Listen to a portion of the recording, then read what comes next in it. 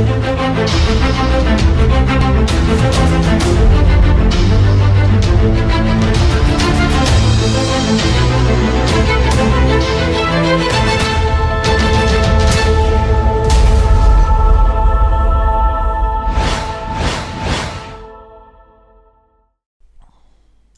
all, welcome to a special edition of Kupers Commentaries. This edition is all about the ranged professions versus melee professions. Melee and ranged are split when we obviously fight in World v World, GVGs, all that jazz. Usually there'll be two commanders, one leading the melee group, one leading the ranged group.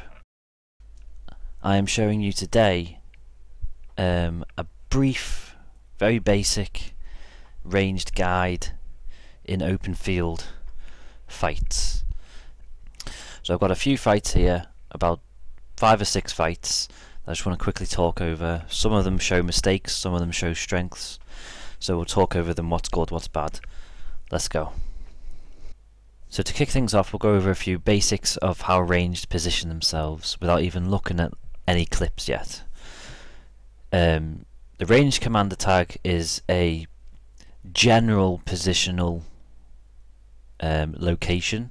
You don't have to stack tightly on the commander tag like you do with the melee train.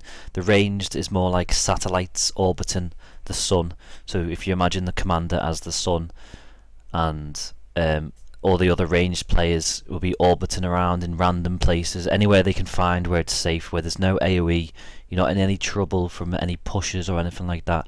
It's just a general, you need to be in that general area where that commander tag is of the ranged. If you're fighting against a group that is very defensive, if your enemy are very defensive in that they're playing pirate ship, or they're not pushing, or they're retreating, your ranged can be extremely aggressive. They can be right in their face, depending on distance of skill use. So like you can be at max range but being aggressive. You don't want to be too close in case you get pulled in, or you get AoE bombed from the enemy ranged group doing the same thing. You want to be right on the cusp of that range. So at max range, right at the front. You want to be hitting them as soon as you can, if it's a defensive group, that is. This group you have to be facing has to be very defensive. And counter to that, if you're against an aggressive enemy, if the enemy group is pushing to you, you have to then swap that round and play a bit more defensive, so you're a bit back, but maintain that maximum range. So if the melee pushes to you, you back away. If they pull away, you push to them. So it's a back in two, back in two. Right, so if we watch the first clip, as you can see, they've stopped to stack. Our melee train is now behind me. I push straight to the enemy group. No waiting for the melee train. Go straight to them, start getting damage onto them. They push towards slightly, so I back away. Our melee train's pushing around the left, so I push on a secondary flank around the right hand side.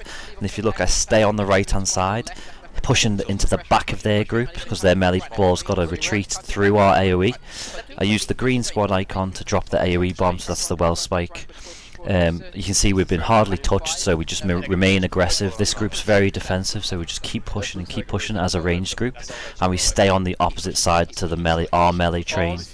So we're getting absolutely free farm here, untouched, easy kills. So I'll do a quick recap of this. So if you're a ranged group and you push aggressively to another group, if you catch them up whilst they're empowering, they're free hits. Look at that, I'm taking no damage, but I'm getting my damage onto them. It's not very much damage, but damage nonetheless. So any damage before the fight starts goes in your favour.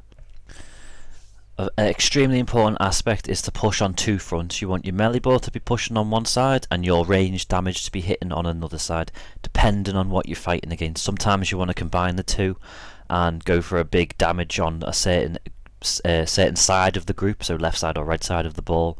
You want to combine your damage together so you both spike at the same space as the same place. In open field fights, big open space, you want to be hitting on two sides, left and right, front and back, however you want to say it. So in this clip you can see melee's pushing around the left, big open space on the right hand side, so our ranged push on the right hand side. As you can see, as they start retreating from our melee train, they have to retreat through our well spike, because we drop our damage as far into where they're running as we can, so they have to run through our damage to get away. Because they're being defensive, our ranged are completely free to do what they like, are absolutely under no pressure at all. So as soon as they decided to retreat was when this fight was lost. The second clip is similar to the first clip, so I won't go into detail about this one, but we're around a gate, group comes in behind us, I hide a little bit and back a bit because they're a bit too close, I've got nowhere to retreat to. They push to us with their melee train, so I would just well spike as soon as they get to us. They start retreating off, so instantly our range get aggressive, get back into their face when they pull away. We're free on the right hand side, there's nothing on the right hand side, so we move around the right. We can see there's a second group peeled off to be one of their range group or something, so we just have a little range v range battle. I'm really close to their melee ball now, and they turn and push towards us, so I have to back away. This is that being aggressive defensive range they've got to do. Maintain that range distance, so if they go defensive you push, if they get aggressive you retreat. So now they're getting defensive, they're backing away, so I push. This is where they wipe because they get themselves cornered, and then we just well spike wherever they go, and that's the fight over. A few stragglers left, but we won't go over it too much. So the important thing to take away from that fight, yes, it was very similar. Yes, we pushed on a different flank to our melee train, but more importantly, when that melee ball turned on to face our ranged, we backed away. Okay, so this third clip is choke point fight. So choke point fights are very difficult to do as a ranged. If you push through a choke point against an enemy group, they're just going to spike the hell out of that choke point. So if you can see now the AoEs on the floor, there's just so many AoEs, so you just cannot push through a choke point. Luckily in this fight we have an over the head. We have a staircase on this left hand side that we can go up. So I'm waiting for our melee train to push through, and then safe enough for us to drop down. So I drop down. What I don't see behind this tree is their melee train turn around, so our range get hit so hard. We have to self-spike on our own tag, so we spike wherever that melee ball goes to get them off our range, otherwise we're just going to get trained to death. Find a safe place to retreat to, so we're backing away once they're aggressive. As soon as they get defensive, our range go back on the aggression. Focus kills, get your rallies, and then just continue to push. There's not many of them left, so this is where the fight's won. So to take from that fight is choke points. You want to basically wait 5 seconds before you push through a choke point. If they spike the choke point, AoE on the ground lasts generally 5-6 seconds, so when you see big AoE circles, big red circles on the floor, in your head count to 5, then push through, as long as your melee train pushes through first, obviously. You want to follow your melee train but wait 5 seconds and try and just throw damage through the choke points as much as you can before you actually go through, to make sure it's clear and safe. So this is where the fight was won. Their melee pushed and got over aggressive, got too aggressive, and because of our range spike was too much for their melee to handle, we wiped their melee train, and that was where they lost the fight. This next clip just shows you the power of having 2 pushes. You have the melee push and the range push. So as you can see, as we go through this green portal, big spike, just get out of it as soon as you can. You can't do nothing about that, but as you can see, our melee ball's gone down the left hand side, and you can see the Zerg is split into 2 left and right sides. So I picked the right hand side. There's a nice ball of players there on the right, so that's where our range spike goes. Absolutely decimates them. We just clean up all these kills. Our melee ball's still pushing, so they're retreating.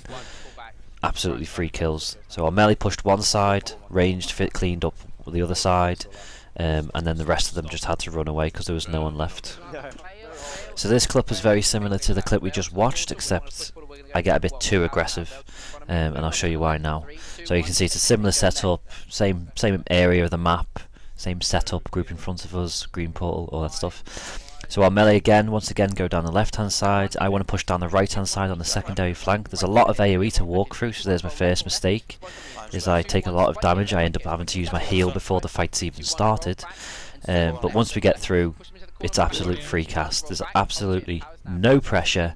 Free casting on this group on the right hand side, but then I get too aggressive once again. I'm pushing right deep, and I get forced to have to use my plague skill because this melee ball once again pushes around the tree and I don't see it. I'm too close to the melee ball and I get swarmed by their melee. Luckily I've got plague, obviously, and the fight's already over by the time I'm in trouble. But I was in trouble then. If they was to stay alive and actually spike on me there, I would have been dead. So that was poor positioning on my part. I was too close to the melee ball. I couldn't see them behind that tree, and I would have died to that push had they been successful. So this next clip shows you what a melee and a ranged spike together can do to wipe a group. Here you can see that taking the tower and then the enemies coming from the portal behind. So we just play it like a normal fight. We have melee on one side, range try and stay on the other side. As you can see, the Zerg looks like it's in two groups. There's like a group on the far right side, just buffed, and the group on the left hand side could be their range group, with a similar setup to what our side of our piking server is doing right now with ranged and melee. You can see our melee push onto their melee, so it's melee v melee. So melee v melee fight, it's all about rally wars. So we want to spike the same place as the melee. So you want to get as much damage as you can in the same place. Look at that AoE on the floor from both groups. Big kill zone right there. Lots of rallies, so I push deep now since they're being defensive. Range, get aggressive, pushing deep, finish the kills, focus kills, and pull away now. Look at all those downed we've got. So that's half the group gone. So now they're being super defensive. They're actually starting to run away.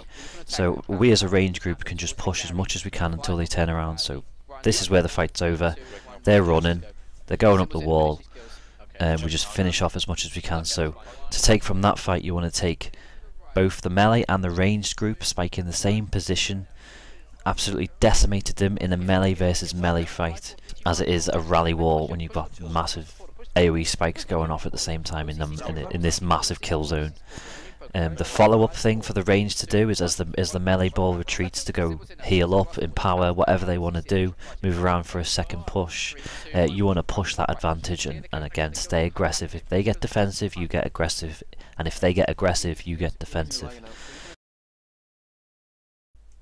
So a quick recap is range and melee separate groups, range tag, melee tag. Range, you want to stay around the commander tag, don't stack tight onto it, just that's the general position you want to stand. If you're against an enemy group that is extremely defensive, range, you want to get there as fast as you can and start damaging them, because that is free damage. As soon as they get aggressive, you want to retreat back, hide behind your melee ball, whatever you want to do, get to a safe place. If they get aggressive, as soon as they pull off for a retreat to heal up, empower, or go push on the second flank like in the last clip, you want to go straight back into them, straight back to that aggressiveness, because if you can get any poison fields, things like that, onto their healing, that massively diminishes their healing capabilities on a regroup. And other AoE, just general damage as much as you can on enemy regroups. Get there as fast as you can.